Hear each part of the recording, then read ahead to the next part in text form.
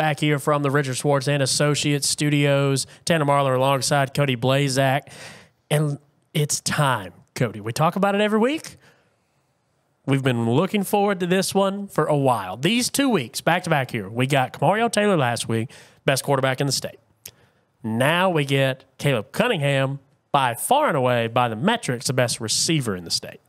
I'm not sure if I was more excited last week or if I'm more excited this week. I'm not sure either. I mean, I'm not sure either. It's against two really good teams. And that's the thing is it should be a good game. Yes. Like they're not playing any kind of scrub. They're playing East Webster, who, again, we talked about a little bit ago, but let's go ahead and dive a little deeper into this East Webster schedule. They're 5-0. I mean, they've got some big wins too. They start out against Upora 35-6. Beating Anawaia 41-6, beat Noxapater 54-0, beat Baldwin, who's a really good 2A team, who we've seen play 55-6, and beat Calhoun City 20-12. But Calhoun City is really the outlier because they've scored more than 35 points in every single game. They ain't no scrubs. No, they're not. My thing is, are we going to see in back-to-back weeks the teams knock off undefeated teams? I mean, potentially. The potential is there. Don't get me wrong. Choctaw County, 4-1. Not the greatest competition. Well, they lose, but that game one is against a fantastic Park Lane Academy and team. It was game one. Yeah, and it was a 1-point loss. 1 point. So take that with what you will. I'm super excited. And Choctaw County has played good competition. They played Winona, defending 3A state champions, beat them 35-21, and that Winona defense is legit. And so is the Ripley defense. They've been a bit off this year, and we know that. The Ripley offense has been bad. Correct. The Ripley defense is just solid. The defense has been as good as years past. No, they're not one of these Still Ripley defenses good. that are going to carry them to the second or third round. That's they're my still point. Good. Yeah, just not what we're accustomed to seeing from Ripley. No. But Caleb Cunningham, obviously, Alabama commit, was committed to Mississippi State. Is now not. I'm excited. Oh, I'm excited too. I'm excited.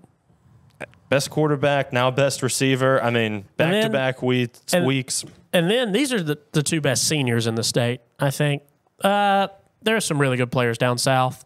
The Oak Grove quarterback's fantastic, and there's some other really good players. But as far as our coverage area goes, by far the best two seniors we've got. In the coming weeks, we get Kosciuszko, who's got some of the best underclassmen in the state. We've got a lot of good games coming our way. We do. But as for this week, I look at who Choctaw County's played, and I look at that and I say that is a better non-divisional schedule than East Webster's. A lot better. A defending 3A state champions on there, a really good 4A defense in Ripley, New Hope, take that with what you will. But and Park Lane, of course, solid. Out of the sample size, I think I think Choctaw is more battle-tested. And I think for that reason, they're my pick going into this one. And also remember, this is, for both teams, this is division. Game one. Yeah, division. game one of division. I mean, this is a big game. It's not just another non-division game. Yeah. And, yeah, I think I'm going to go with you. I'm taking Choctaw as well. Well, and there's going to be two very different styles of play here. Obviously, Choctaw is going to air that thing out. But East Webster... Why would you not? Yeah, exactly. You got the number one receiver in the state. I mean, there's not a good reason. There is no excuse that you should not just throw the ball as many times as you can and see what he comes down with. This is fair. But East Webster, they're going to spread it out.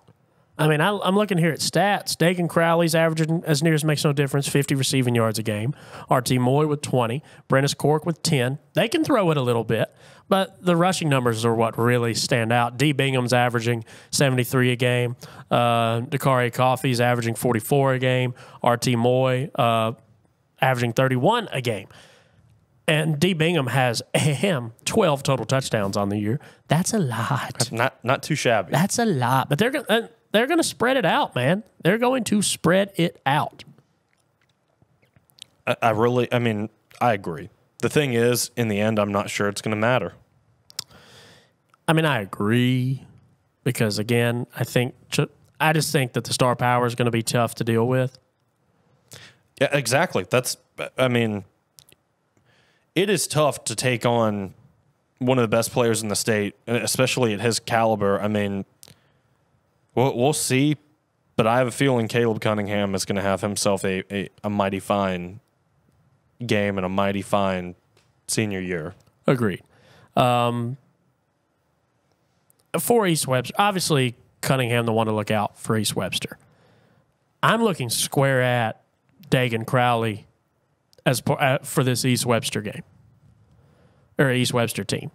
I'm looking at stats right now, Cody. Would you like to guess what his numbers are? Tell me. I'm about to pull them up. Him. All-purpose yards for Mr. Crowley. 106 rush yards. 238 receiving yards. 142 kick return yards. 94 punt return yards. 20 interception return yards. For a total of 600 all-purpose yards on the season. He leads the team in all-purpose yards per game. So, D. Bingham going to be the guy you give it to punch it in the end zone. Crowley's going to be the guy to get you there for East Webster. Yeah, agreed. I mean, what we have is a really good game coming up, to make it very simple. And we might both have Choctaw, but we very well could be underestimating this East Webster team. I don't think East Webster – I think Choctaw wins. I don't think East Webster goes down without a fight. No, I agree. I don't think this is going to be a 20, 30-point game. I'm thinking – somewhat similar to what we saw last week, where Louisville was always like in it, but they weren't really in it, except East Webster will be in it. That's fair. I don't that sentence doesn't compute to me, but that's fair. Well, I like what you're saying. The score was only 1 or 2 possessions, but Louisville couldn't do anything. I think East Webster is going to be able to do something late in the game. I think they're going to be able to move the ball. Yeah, exactly. I think they're really going to be able to move the ball. It's going to be a good one. I'm excited. Two killer games, back-to-back weeks. Gosh, you're telling me. Next week, we get your favorite team. I won't even be here. I know, but we do get your favorite team. You get to see the Braves. Early pick. Who do you have? For? Your team next week. Oh, Tish, if they're playing Ripley. I got Tish if they're playing Ripley, because Tish can score. Tish can score. Ripley cannot. But for this week, we've both said we got Choctaw County. Score prediction. I'm going to go in the realm of 30. We'll go 35. 35-31. See, I'm going a little higher scoring. I'm going 42-35. Cool. I think this is going to be a close game. I really do, and I'm excited. It is going to. The hope is that we get something like we did last week. This is true. This is true. That's about all the time we've got here on this week's episode. As always, thank you so much for watching, listening. That's all for this week's edition of the Magnolia Fields Podcast. We'll catch you next time, from the Richard Schwartz and Associates Studios.